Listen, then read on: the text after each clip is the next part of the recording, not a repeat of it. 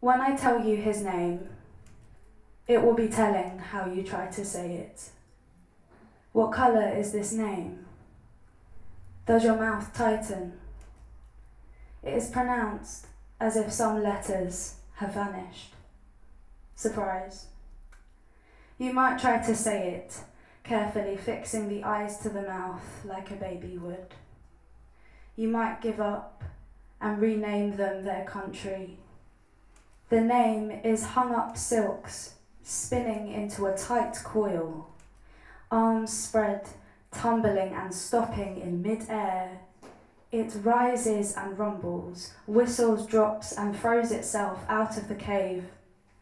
For you, it might feel clogged up, burying itself between the mucus, bare feet on primary school gym mats.